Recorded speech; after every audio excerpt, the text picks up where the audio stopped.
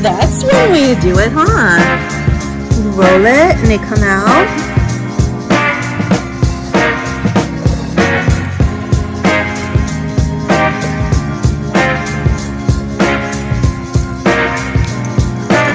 She's gonna go back and check if we lost it.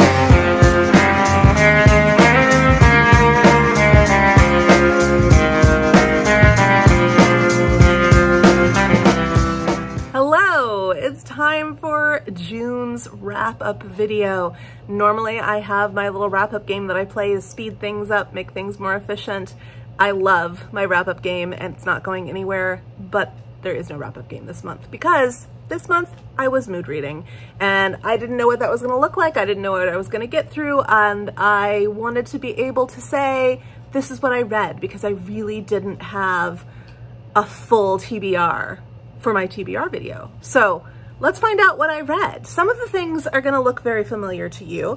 I do wanna say first off that while I'm filming this, it is the 27th of June, so I have a couple of days left, and I do have some books that are still on the go. Pretty sure I'll finish them, no big deal. If not, they'll just roll over into July. July and August, I think, is just kind of one kind of fluid month. I'll still do a TBR for August. I always do a TBR, but I think a lot of the books that I don't get to in July, I'm just gonna roll over into August. And if I don't finish these in June, I will finish them in July. So those are A Beastly Kind of Earl, which has made it onto multiple TBRs and until now has never actually gotten read. So I'm glad I'm finally reading this. I only have like 80-ish pages left, so probably finish that today. Trials of the Earth. This is a TBR veteran for me. I'm so glad I finally picked it up. I'm not quite done with it yet, but I probably will finish it tomorrow. And then I have on a Libby, Miss Eliza's English Kitchen, which is phenomenal. I'm loving it so much, but I am definitely not going to finish it in the next couple of days. And I also was hoping, it's on my TBR, I'll just go ahead and put it here. I will read it in July. There's no way that I won't, but Ruth Ware's 0 Days. My hold came in for that. So those are on the go. They are on the go, and I just wanted to mention them. They were started in June. They'll probably be finished maybe in June, but most likely in July. Then I had some books that I needed to read. These were not mood reads, were for the Read Harder Challenge, the Book Riot Read Harder Challenge. The first one was for the cookbook option, and so I picked another TBR veteran, Lunch in Paris, a love story with recipes by Elizabeth Bard, and this was a read for me, so I won't say much about it. Then I read, for the BIPOC history, I read Walking in the Sacred Manor. So what it is a collection of interviews and stories and things, and kind of collated into something that's kind of cohesive, but each chapter maybe stands on its own. They inform each other, but you could just, if you're a researcher or something, you could just dive into the one chapter that is of interest to you. And it was a very diverse collection for each topic, and each topic related directly to the role of women in Native American spiritualism, but also community life. I, in the end, felt that it was too, to give it a rating was to rate culture, and I wasn't gonna do that. So I didn't give this a rating, but I really enjoyed it. And if you are curious or interested in the content, go ahead and pick that up. Then I read for the 12 and 12 challenge, my Facebook friend recommended The Disappearing Spoon. This was fun. It was about the periodic table and how, and a different story or small set of vignettes brought about each of the different elements on the periodic table. Entertaining and not really my thing. So I'm glad I read it. I'm glad I read it. Again, my 12 and 12 challenge, this was my Instagram friends, Quiet, by Susan Cain. I'd heard a lot about this. I think maybe that did a disservice for me because I felt like there wasn't any new information in it. I'm sure when it was first released, most of the information was very new, but by the time I got to it, it was a lot of qualitative information that was interesting. It was fine, and I skimmed most of it, to be perfectly honest. So there was that. And then for my book of the month, book choice, I read The Collected Regrets of Clover by Mickey Bramer, and this was just excellent. I absolutely love this book. This was about a death doula. She helps people prepare to leave the world, and that looks different for every situation. And it's the story of how she got into this work, and it's the story of how she kind of gets stuck in this identity and persona, like this cocoon of protection, of not having to really get to know anybody for a long period of time because the people who she spends the majority of her time with are all on their way out, and how things just kind of change. And it was so good at talking about different ways that different kinds of grief impact different kinds of people. I'm going to talk about the series that I made progress in, and then we'll get into the mood reading. So I reread The Moon by Night, which is the second book in the Austen Family Chronicles. This has always been my favorite of the series, and it remains my favorite of the series. It's about Vicky Austen and her family, and this time, instead of taking in a girl who has just gone through the loss of her parents, they are taking a family road trip across the United States. And they're camping the whole time, and they're staying in national parks.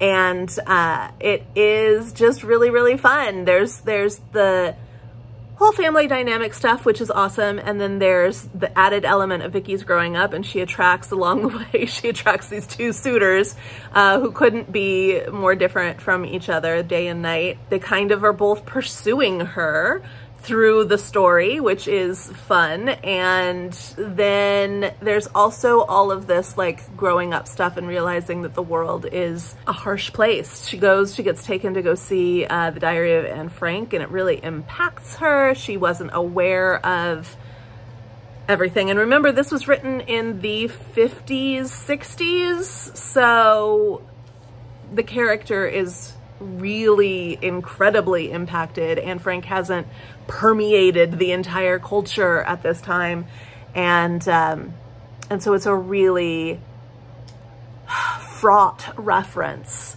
for this book, for the time that it was written in, and for this character who was not completely informed as a 14-year-old girl about what a 14-year-old girl had gone through just about a decade before her. So it's very, very impactful and wonderful, and I love it.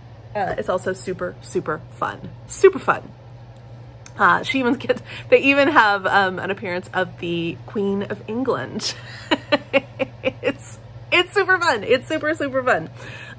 Yeah, if you haven't read the Austen Family Chronicles and you love a good family story, I highly, highly suggest it. Start at the beginning and work your way all the way through. Then I can't believe I'm still on this. I thought I would be tired of them by now, but I'm really not. I read the next book. It was the 6th book in the Outlander series, and it is The Breath of Snow and Ashes. And I am not going to say anything about it, but I did read it, and this series is, it's consumable. It's consumable. The books are so long. They're so long.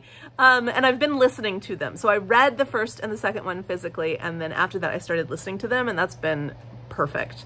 I listen at 3 times speed. It's just who I am.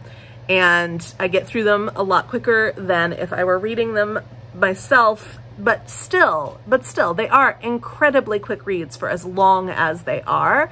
As you know, I think I'm getting immune to all of the disasters that occur regularly in these books because I am reading them back to back. I imagine that when that final one finally comes out and I have had some space between me and the final book that has already been released, the final book will be hard to get through, like hard emotionally to get through. But Breath of Snow and Ashes was breaking my heart without breaking my heart, if that makes sense.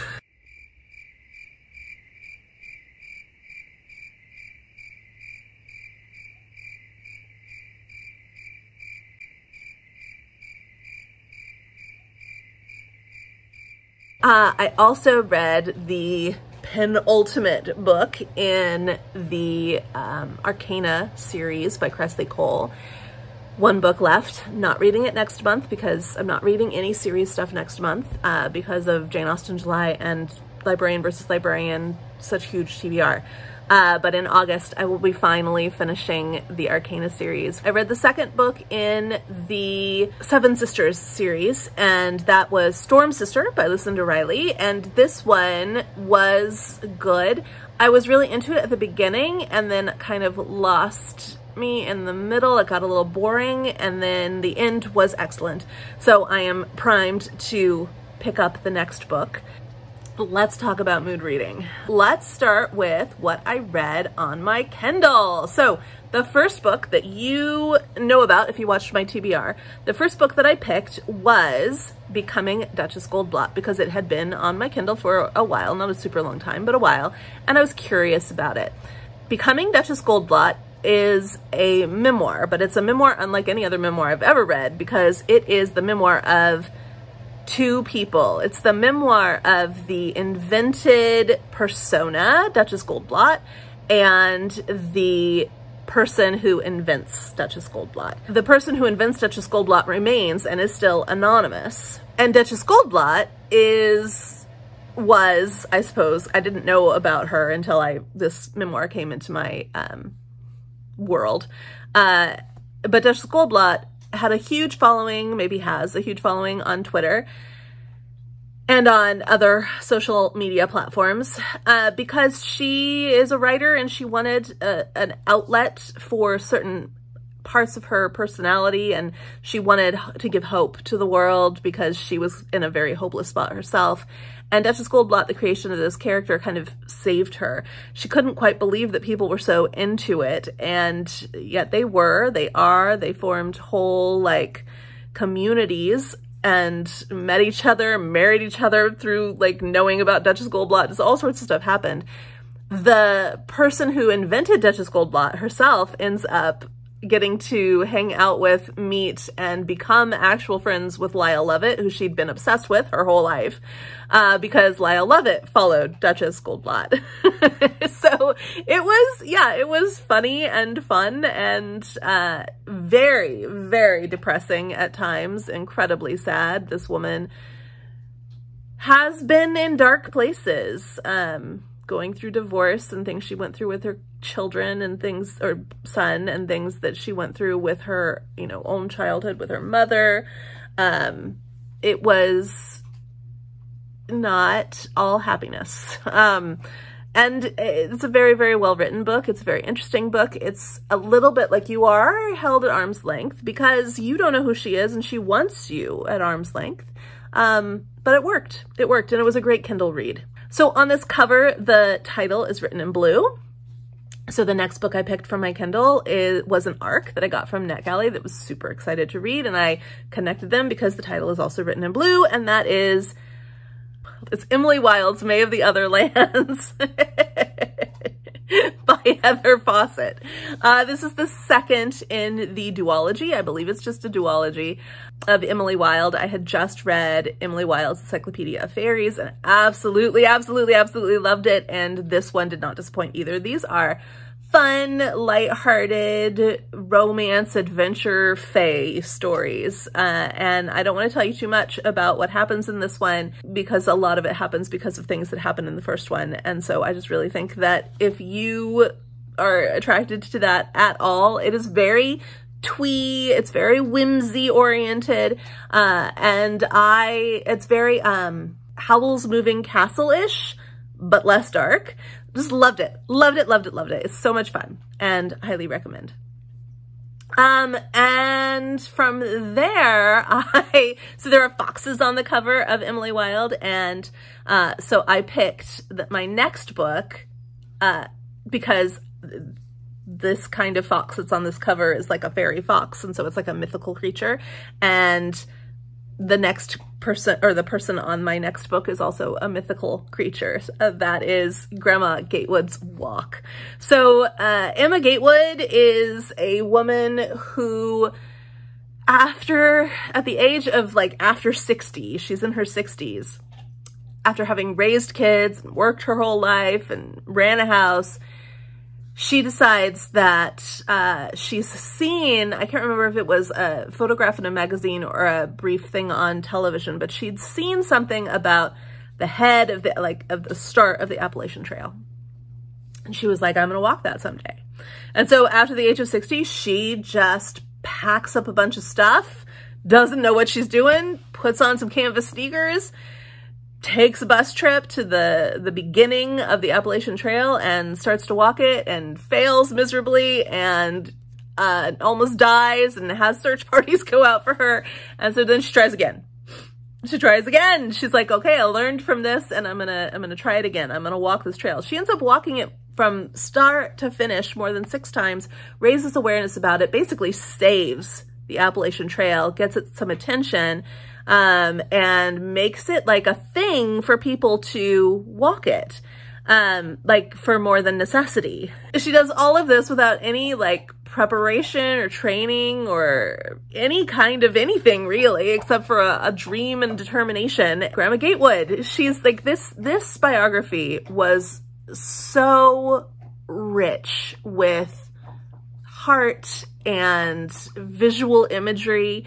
You just really feel like you hear Grandma Gatewood's voice. Loved it. Highly recommend it. Highly, highly, highly recommend it. It was, however, my last Kindle read, but I'm just not picking up my Kindle these days. Like if I'm not reading off of my Kindle in school, because that's where I generally read off of my Kindle, then I'm really not reading my Kindle. I've got it by my bed. I do sometimes get into a mood where I'm like, I want to read before I go to bed, and having the lights off and just the Kindle on, it's very cozy, and so I'll read, but I find myself just not picking up the Kindle. So that's all I read from my Kindle. The next book is going to be the start of my audiobook list.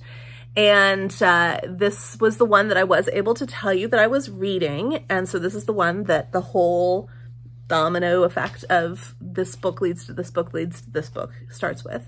That was the memoir, All Things Aside, by Iliza Shlesinger. Each of these is like a little essay. They all work together to kind of tell a greater story about an aspect of Iliza's life, but really they are so many things, like an ode to the 90s, just questioning social norms, questioning society, questioning the idea of the Karen, all sorts of things that are just really, really astute and absolutely hilarious. I love Iliza Shlesinger.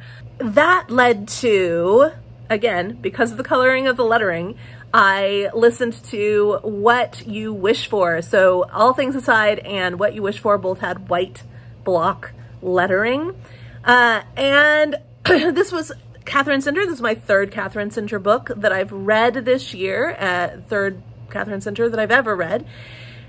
And this one I loved so much. It is about a librarian in a school, and it's about school community, and it's about school shootings, and it is about fear and hope and being alive. There's a huge scene at the end with a whale, and it's so wonderful. Yes, an actual whale. I just loved it. I just absolutely loved it. Love Catherine Center. She is a new absolute favorite author of mine. From there, I went on to reading, what did I do this one? Pink Flower. So the pink flower in the background of What You Wish For matched the pink background of this one. This was The Quarantine Princess by Meg Cabot. So I have been keeping up with all of the Princess Diaries books, as she just kind of randomly releases one here and there. And this one was Quarantine Princess, so it was all about COVID. And at first I was like, I am not reading that. But I love the Princess Diaries books. I love them. I just absolutely love them. And I was curious how she was going to go about it. And it's the best book I've read about the pandemic yet. I am not one. I know a lot of people take a lot of comfort or find a lot of joy in reading about the pandemic and seeing it like work its way into our literature. I think I don't like it. I don't like it at all. At all. I don't want it in my literature. I don't want it in my TV shows. It's too new. It's too soon. We haven't processed it yet. We haven't come to any real conclusions. lessons or knowledge about it yet. It doesn't belong yet in our literature. That's my take on it. But the one exception is The Quarantine Princess, which was so funny, but it was like such a time capsule, because it's the diary of a woman who is living through it as it unfolds. And so there are like references to music that was really popular in that moment, sourdough starters, like just TV shows that came out, things that you got to watch online that you wouldn't normally get to watch online. Like all of these things that were so life-saving for us in the moment, they're all in here. And yet it's also just so farcical because it is The Princess Diaries. So it's just a really, really great take. And I think that if anybody 20, 30, 40 years from now wants to know what life was like in the pandemic, this is the book I'm going to recommend for them. That led to, so this was a cartoon cover, and the next book I read was a cartoon cover. I loved this next book so much, and it surprised me so much how much I loved it.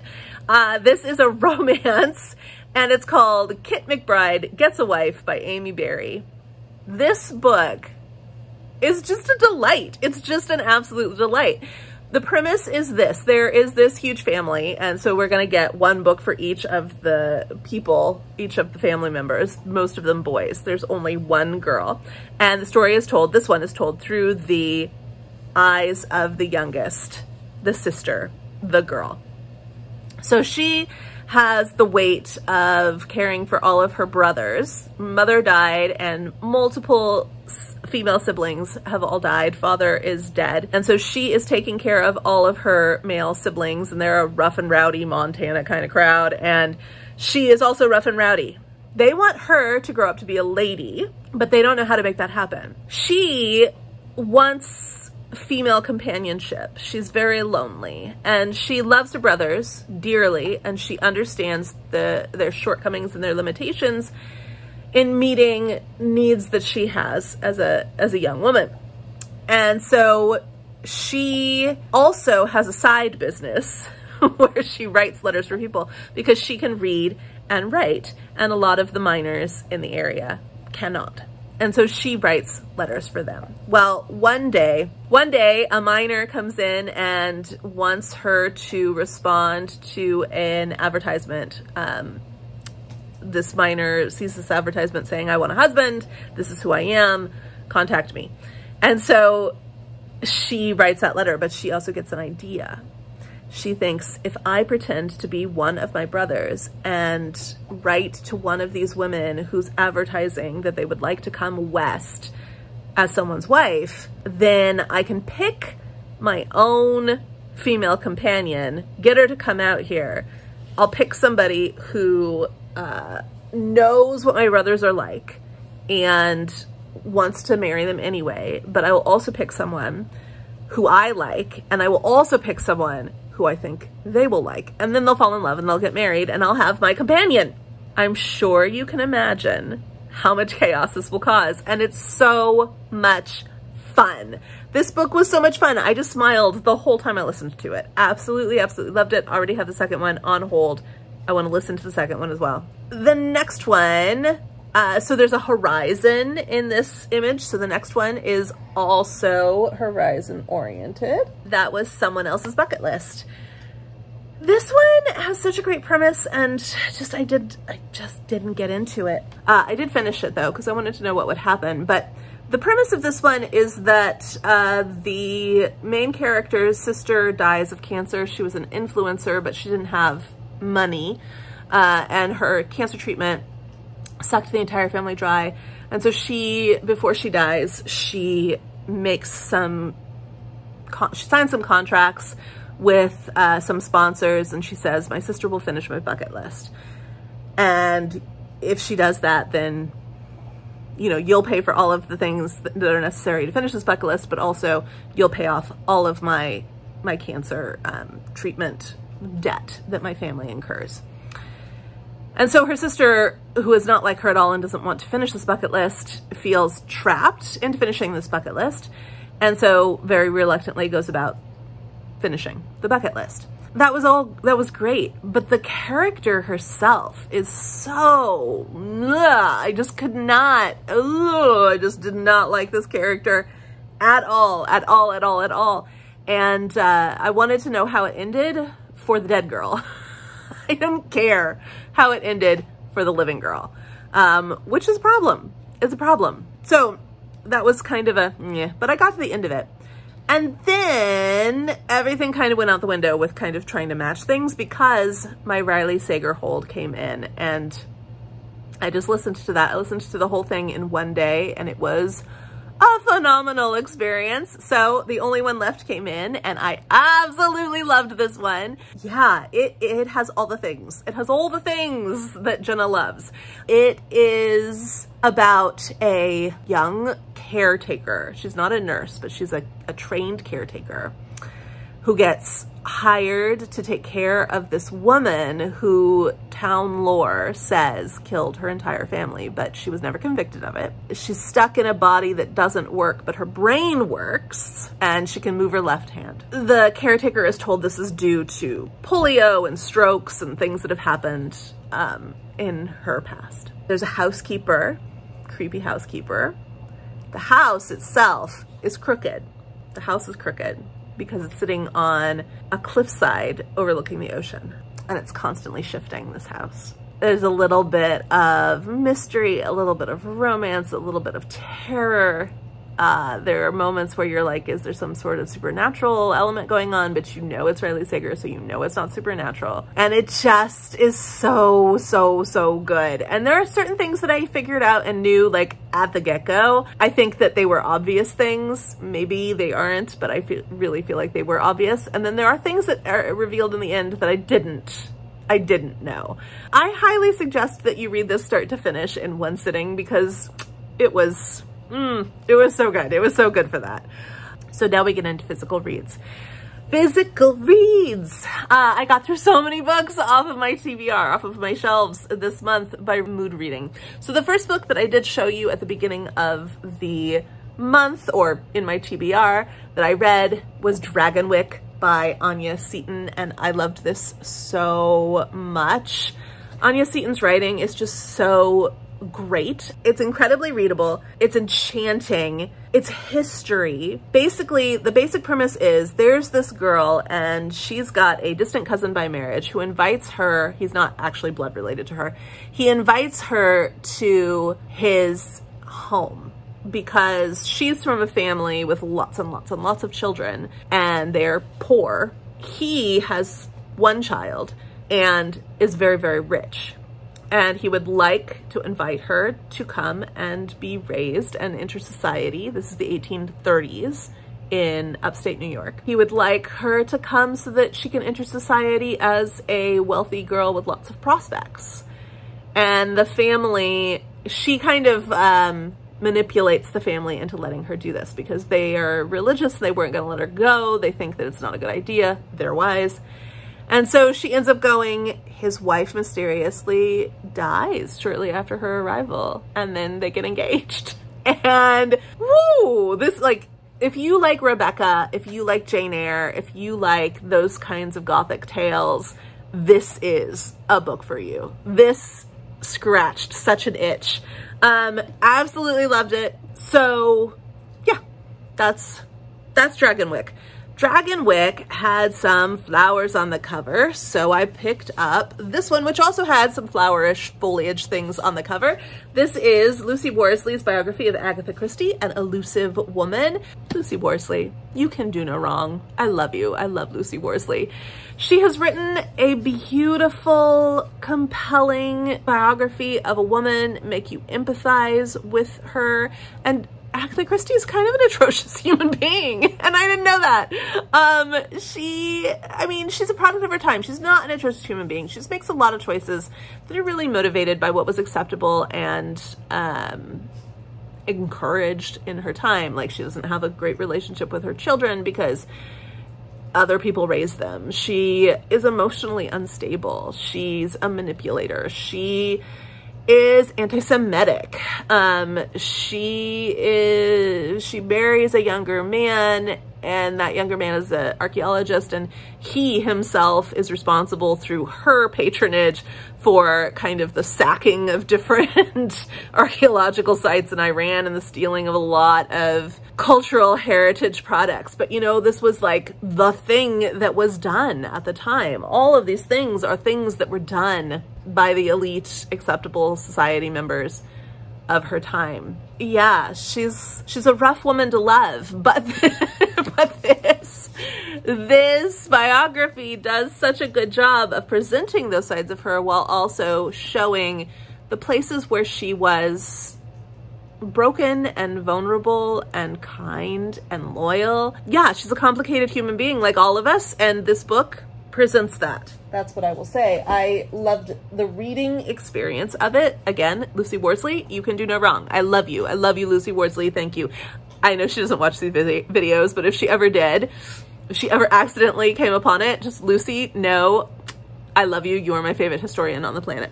That led to this book. So on the cover of this one, you got the author's title at the top, and the title of the book at the bottom.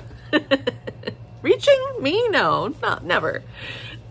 So I finally read The Last Summer, which I got last year, and it was on a TBR in the summer and I didn't get to it. And so I finally read it, and this is Karen Swan's The Last Summer.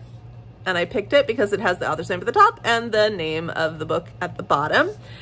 And it started out strong, and I really enjoyed it, but it's very atmospheric. I loved the characters. The romance was not really my thing. I did not like what was happening with that whole storyline. It's the first in a series. I probably won't pick up the rest of the books in the series. I loved the main character, especially at the beginning as they were kind of establishing who she was, because she's a cliff climber, and she does it like free, like in the 1940s and skirts and stuff. she's amazing. The story itself, though, it got a little bit dull. It got a little bit boring. It looks like a super huge book, but it's got like middle grade size letters. So it reads very quickly. Yeah, it was okay. It was okay. I'm sure a lot of people would really enjoy it more than I did. For me, it was just okay. The next book that I picked up because this book has a boat on it. And so does this one, The Forever Sea. This is another one that I tried to read last summer, but didn't get to. And so finally picked it up. And I have to say, I think this is a book that will stick with me for a long time, but I don't think it's a series that I want to continue reading. I'm not sure. Maybe I'll pick up the next one. Maybe I won't. The first 2/3 of it, I was so enamored. It was so interesting, and I was so curious about what was going on. The basic premise is that you've got this main character named Kindred, and she is a story that is being told by some man or shadow thing to a group of people who are like living in the dark. You don't really know what's going on. Like this is a story within a story. And so the story within the story is about Kindred, and she can make the fires that this isn't making any sense because it doesn't make sense in our world. In this world, there are prairies and there are boats that magically float through these prairies, and there are people who go out to collect different herbs and growth from these prairies and bring them back to make medicines and foods and things like that people need who live on land in cities. And the boats go through the prairies by consuming fire, and fire is made through bone and spells, songs. And so Kindred can work this fire, these songs, these bones, and manipulate the boats using different configurations of these things. So that's kind of the start of the story. But you also know that she worked on a boat that was run by her grandmother, And she got she either left or got kicked off that boat. And so she's on a different boat trying to prove herself. But her grandmother used she didn't use prescribed like casting of things. It wasn't a scientific thing for her. It was more of a touchy-feely sort of thing. And that doesn't fly on this boat. Well, it does for maybe the captain, but for the person who's training her, it doesn't fly on this boat. There's also constantly the threat of pirates, lack of water. There are certain springs belonging to holy sites. Water gets sold. People who run the ships have guaranteed access to water because they are the people who provide the herbs and the medicines and things. But there's a person who's got a monopoly now on all the water sources. And that person wants all of the ships to join their confederation. But that would mean that most of your earnings would go to the protection, to paying for the protection of this federation. The protection. So this is the basic premise of what's going on, and it's just a story about how that's all unfolding and what's happening and what's going on, and there's like a love story and stuff like that. And I was really into it for the first 2/3. It sounds fascinating. It is fascinating. It's very atmospheric writing. It's very like enchanting. And then for some reason, the like final third of the book, I was just like, is this over yet? I can't believe we're having another pirate chase. What's going on? Yeah, it just got a little, I don't know if it got repetitive or if I just lost steam. I don't know. That book had foliage on the cover, so I went for another foliage on the cover book, and I picked up Karen Joy Fowler's Booth.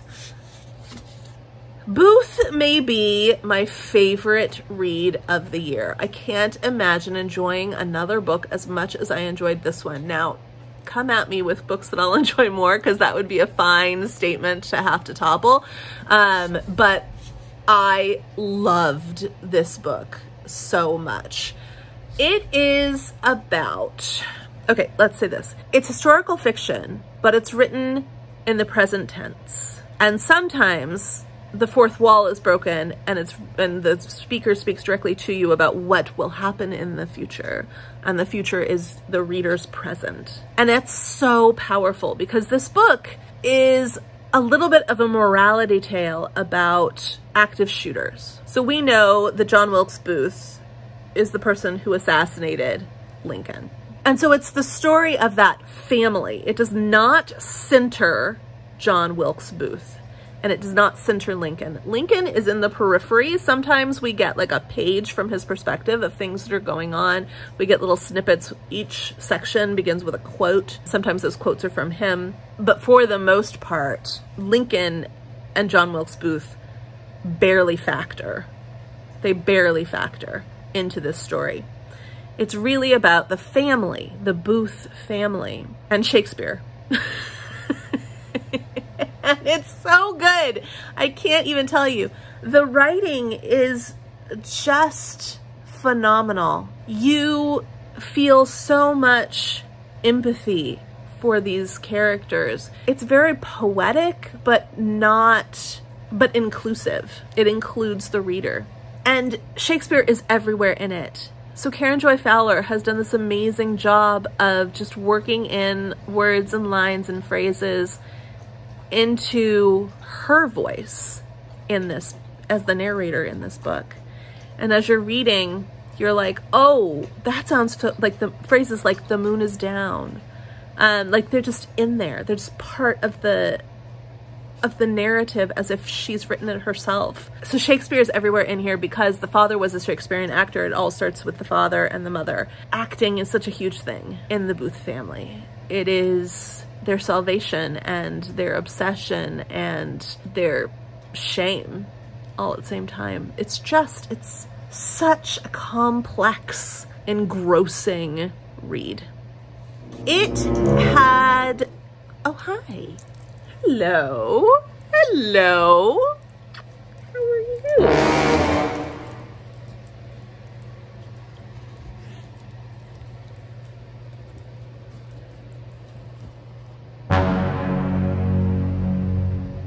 It had birds all over the cover, and so I picked up another book off my shelf, long time TBR vet, that had a lot of things all over the cover. fruit all over the cover. I read Elizabeth Acevedo's With the Fire on High. Now, I'd read The Poet X and I read Clap When You Land. And I even have Lore on my Kindle, and I've read about a third of it, but I haven't read the whole thing. But I had this on my shelf, and I had never read it, With Fire on High. I've recommended it to people, but I had never read it. And don't laugh at me, you know you do that too. But I had never read it. It's so good. It's so good. It is about a high school senior, single mom, living with her grandmother, wanting to find her place in the world. She's obsessed with and really good at cooking.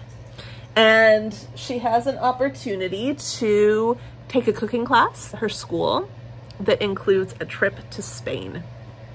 And it's just how it's a year in her life. It's just a year in her life and what happens and how that's difficult, and like all the aspects of her life are difficult, but also rewarding, even when everything is falling apart. It's just so good. It's a really, really great book. If you enjoy Elizabeth Acevedo and you have that on yourself and you haven't read it yet, but you've recommended it to people, pull that book off your shelf and read it. It's really, really good. The next book that I picked to read, was Trials of the Earth, which I haven't finished yet, which I showed you, and that was because it had a woman on it. And then it has a woman in silhouette on it. Let me find it. Yeah, I haven't finished it yet, but it has a woman in silhouette on it. And so does this copy, this cover of the next book I read. My copy doesn't have that.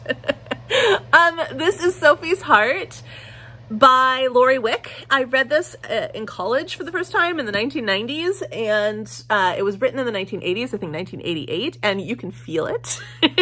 You can feel, it's just got that, that air about it, the 1980s. It is Christian fiction. It's a Christian romance, a contemporary, even though it's 1980s, Christian romance, about a young immigrant woman. And her name is Sophie, obviously. And she wins, she's from Czechoslovakia, which doesn't exist anymore, but did back then. She wins a green card lottery, and she has to leave her grandmother behind. So she leaves her grandmother behind, comes to the States, and because her English isn't great, the only job that she can get is working fast food. She goes to church, she meets a woman whose brother-in-law has just lost his wife. He's raising 3 kids on his own, and she thinks that he could use a housekeeper, and she loves Sophie. So she convinces the brother and Sophie to meet. The brother hires Sophie as the housekeeper, and you can see where things are going from there. The thing about Sophie, though, is that she speaks 4 languages. English is her 5th, not great language, but everything else she speaks absolutely fluently. She used to work as a translator for the government, and she's been reduced to servitude, basically, in the States. She's a very smart woman. She's courageous and stubborn, and you just fall so in love with her. I remember this book as being one of my favorite books from that time in my life. I had never picked it up again. This is only the 2nd time I've ever read it. And I understand why it stuck with me all these years, decades it stuck with me after one read, because that character of Sophie is so dynamic and so real. I feel like she's somebody that I know. And I really, really loved the character development of that character. Now the romance in here, a little lackluster, very like businesslike, to the point where the book even mentions how businesslike it is. And that's obviously a choice on Lori Wick's part. That's the story she wanted for Sophie. I wanted something more for Sophie. It's very apparent that Lori Wick is capable of writing incredibly emotionally complex characters, because she does it in this book. And the guy who's the love interest just isn't one of those. He just fell totally flat for me, but that's okay.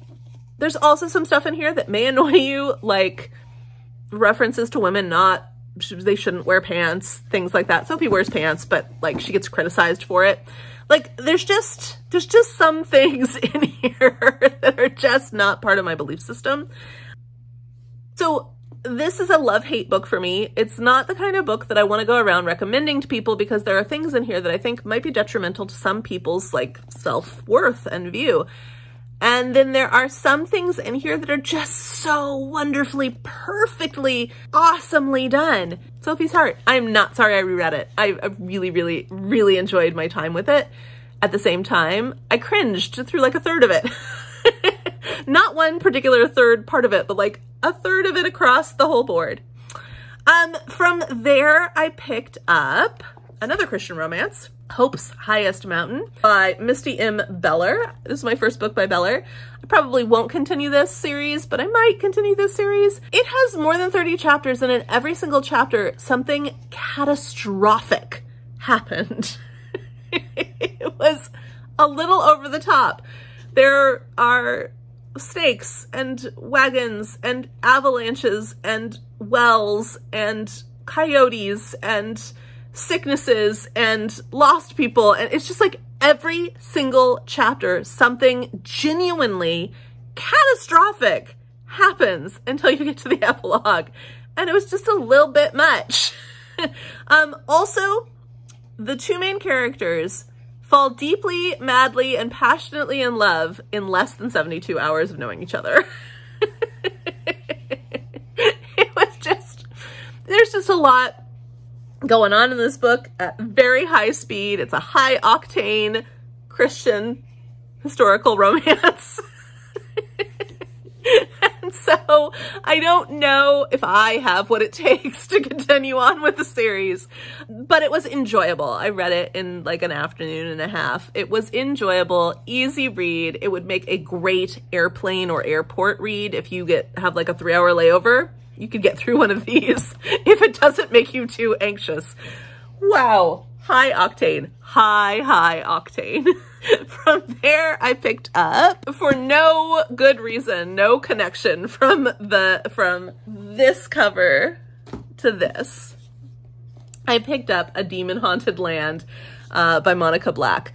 And this is so interesting to me. As a person who's read just hundreds and hundreds and hundreds of books about, and that is not an overstatement, it's not hyperbole, about the Holocaust. This was a very unique take on it. So it's post-Holocaust Germany, and it's looking at the psychological and emotional effects that being a member of that nation, no matter what role you served, impact the nation as a whole following the experiences of everyone there during the war. It talks about the groups of people who cannot admit guilt and why psychologically that is a thing. It talks about the people who are still looking for a leader. It talks about like any kind of group, anybody that will tell them what to do, that they can worship. It talks about the massive amounts of sickness that came about following and how psychosomatic they were. It talks about the rise of faith healers and witchcraft in post-World War II. It talks particularly about one faith healer, but it covers the concept. And it talks about all of this within the context of mass guilt, mass denial, and mass lack of identity. It was fascinating. Absolutely fascinating, and I highly recommend it if you are interested in World War II history or faith healers or the psychology of groups. Incredibly interesting. That's A Demon Haunted Land by Monica Black. Yeah, that's my wrap up. I'm starting to remember why I don't like traditional wrap up videos. They go on forever. I don't feel like I say much of anything, but in this one I got to reveal to you all the things that I did read, and I got through an awful lot of books for such a busy month, and a lot of them were really great. What is probably going to be my favorite book of the year, Karen Joy Fowler's Booth. That's all I got, people. That's all I got. Let's go read.